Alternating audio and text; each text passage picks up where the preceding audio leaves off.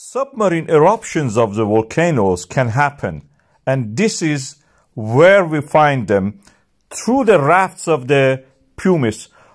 Pumice is a kind of rock floating on the water. It's a volcanic rock full of vesicles. It can actually is lighter than the water.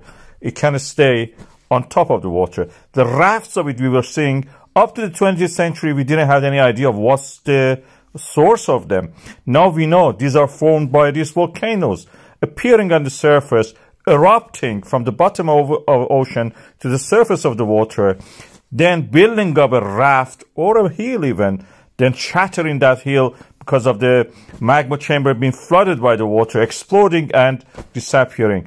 This is how you see appearing of the volcano, then gradually disappearing. And the heat created, our satellites can pick them now. We know these things exist. This was a mystery up to the 20th century. We had legends about them. These eruptions were not seen in person. We were not that much into the sea to know that where they were happening. But there were legends about it, and I will talk about that for you in a minute.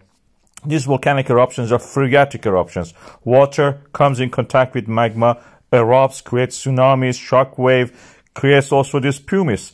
And the islands created by that looks a little bit like a familiar animal, whales. Yes, of course. They rise, these volcanoes rise from the surface of water level you can see there. Then the wave action gradually erodes them back. The gravity pulls them, lava down, the magma solidified. And this is very similar to what we know about the Sindbad island, living island. This was a back of the whale, they were thinking. This was a whale. On top of it, there were mountains, plants, coconut trees, anything you mention.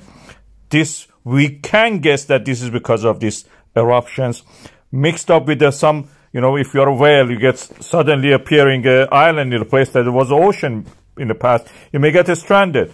In the second generation, when the story is told, the appearing of the island and the stranded whales mixed together form the legend of the living islands.